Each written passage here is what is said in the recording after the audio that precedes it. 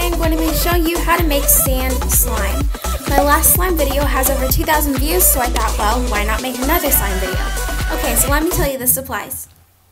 To make this, you will need a half a bottle of glue, liquid starch, a 1/4 cup of water, and a 1/2 cup of sand.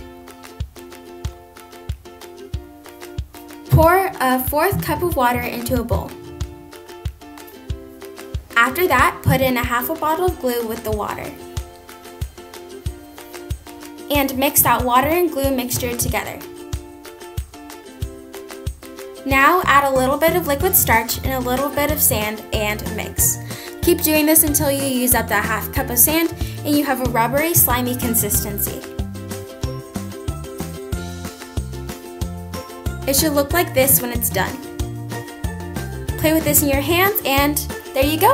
You have made sand slime. The slime feels like a slime and kind of a dough. This slime just feels amazing and it's really soothing to play with, and I really recommend this slime. Thank you for watching. Please like and comment down below any other DIYs you'd like to see.